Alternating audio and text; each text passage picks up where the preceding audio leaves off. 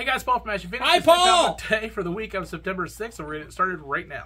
This episode brought to you by Paul and Tim Do a Thing. We do a thing. Sometimes. Yeah, 4 days a week. You should definitely check it out. Up on the other channel. Links in the description down below. Hey guys, it's Tim from Capes and Scowls, the comic book store, Team Ashen, and Paul and Tim Do a Thing.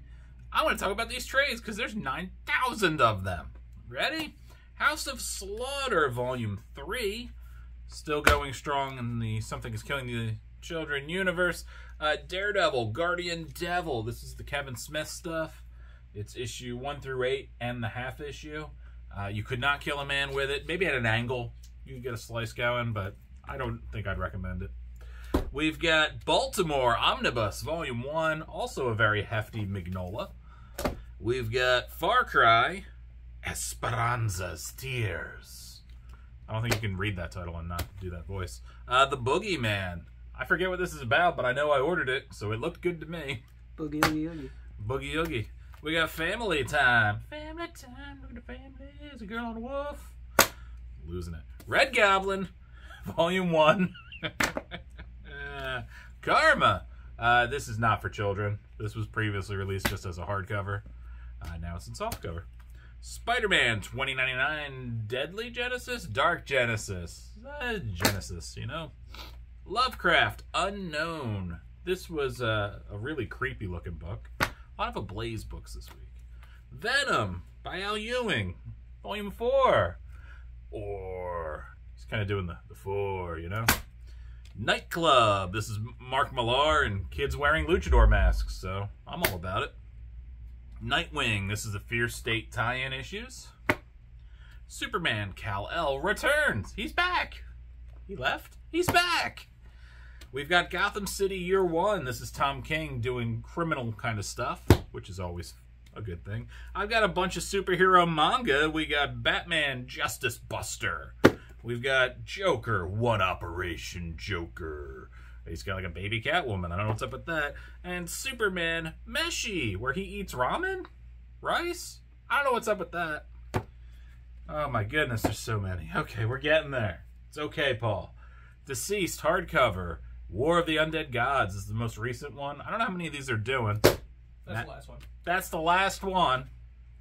Captain Marvel by Kelly Thompson. This is a lot of the more recent stuff. 2019? Yeah, 2019. Wakfu? I don't know what the hell this is. It's a manga of some sort from Ablaze again. We've got Gremlins. It's a Funko Pop Gremlin Golden book. We've got Els. I read Volume 1 of Els. It's really good. So that one I can vouch for. Tales to Astonish. No, I lied. Mighty Marvel Masterworks, The Incredible Hulk. Coming in with those Tales to Astonish issues. We have Terror Man. Terror Man. Another manga through Ablaze. And then finally, most importantly, we have Marvel Beginnings, Hulk's Big Feelings. Look, it's a mirror. Is that going to mess with everything? Look, it's Matt. You see him? Can you see him? He's there. Hulk has big feelings. You must be sleepy too. Show your tired face. Maybe that works. I don't know. It's a Hulk book. First up, we have Per Evil, issue number 2. This fills in a lot of blanks on the first issue with a much more weird, creepy story and, yeah, a date that goes absolutely horribly wrong as Deb tries to go on her first date, and we find out why she's been closeted away and kept away from people. Things go extremely bad, opens up a really interesting world on where this can go. So definitely want to see where issue number 3 goes, because this is weird. Check it out.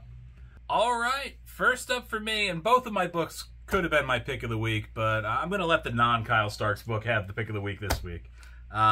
Peacemaker Tries Hard. We're on issue 5 of this, and I love everything about this book. The humor is perfect. This time, Peacemaker and the Red Bee are trying to find the brain, and he has baby Deathstroke clones. And, well, you have to fight baby Deathstroke. It's very traumatic for them. They have to fight the clones. And it just gets even crazier from there. Hard to believe, I know. But if you've been following this series, it is as wild and silly as it can possibly be. And I love every second of it. I am here for it. I want more of it. If we get another series or two out of this, I'd be very thrilled. So definitely go check it out. What's going on, guys? Matt from the Comic Book Store, and I'm back because I read some more comics to tell you what I thought about them. First up this week, I read Hunt for the Skinwalker #1 from Boom Studios. This was an interesting book. I thought it was going to dive a little more into what Skinwalker Ranch is all about. Rather, this was just more of a retelling, kind of getting everybody up to speed. And it seems like from here it's going to kind of take its own direction as far as where the story is going to go. I think that's kind of where the fact-checking ends after this first issue. It's cool. The art's really cool. It's different. The art is different. But I like it. I'm going to keep reading it. Hunt for the Skinwalker #1. Check it out. Next up, almost my pick of the week. It is Batman issue 137. This is the Gotham Wars Part 2. This is a massive escalation of what has happened between Batman and Catwoman as he goes on a rampage. He is not well, and things are going even worse to the point where the entire Bat family turns on him. And it does not go the way it should, as he just finds more and more things to be unhinged about. And you find out more and more that the effects of everything that's happened to him, all these huge reality-bending events that have happened recently in the DC Universe, have not aged well on Batman, and he has come apart at the seams. And worse, losing more than he thinks he's going to lose. And we're going to be really interested to see how the rest of that goes in the upcoming parts of this story. So definitely check this out. Gotham Wars is actually shaping up to be something really interesting. All right, time for my pick of the week. Paul, do you know what my pick of the week is? No. All right, it's Crusader from Mad Cave, issue #1. The art is very cool. There's a little bit of it on the back. This is actually the B cover. I just liked it, so I grabbed it. But Crusader is about a knight during Crusades, and he kind of gets sidetracked while, you know, attacking everybody in a city. He finds this cave where there's a bunch of cultists doing a bunch of cultist things, and he interrupts the ritual that they're doing. He murks everybody, and something goes terribly wrong, as it does when you murk a bunch of cultists in a cave, and he ends up in some different world, presumably, because he lands in a spot where there's goblins. And he murks all the goblins. And now he's like, well, I don't know what to do. I don't know how to get back home, but I do like murking things. That's the basic start of this story. That's what I'm going to give you. So if you just like cool D&D style, knights, fantasy, that kind of thing, sword and sandal, a little bit of magic, this is definitely for you. I like the setup for the antagonist of this story. So definitely check this out if you want something cool. Mad Cave usually delivers.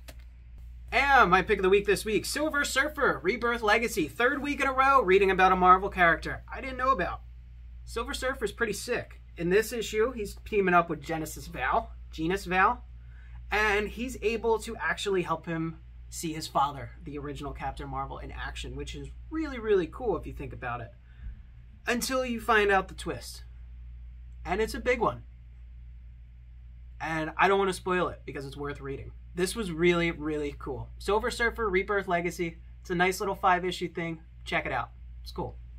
And my pick of the week, it is Kill Your Darlings, issue #1.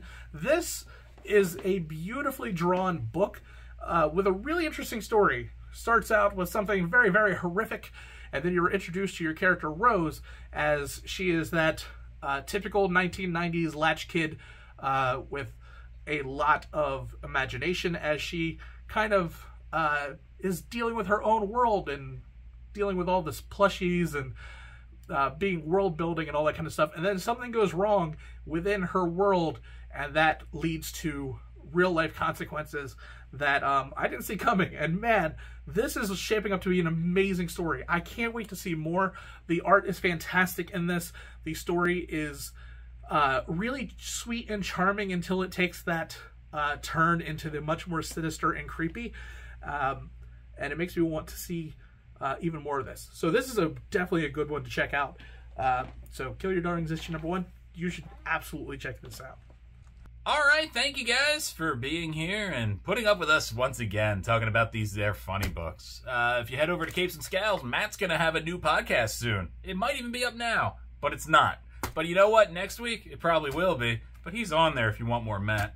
If you want less Matt, don't go over there. Go somewhere else. Like, go to Paul's thing and listen to him talk about creepy stuff. You like creepy stuff. But if you don't like Matt, don't go over there. You know what I'm saying? Like, if you're like, this Matt guy, I've had enough. I understand. If you've had enough of Paul, he's not on my channel, though, the audio stuff, so just it's rare. I like to keep separation, so if they're like, I hate that guy, you got options still, you know?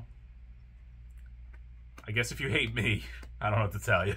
I guess turn it off. Thanks. I'm gonna keep going until you stop talking. I'm not done yet. Who the hell told you to speak? Yeah, I understand.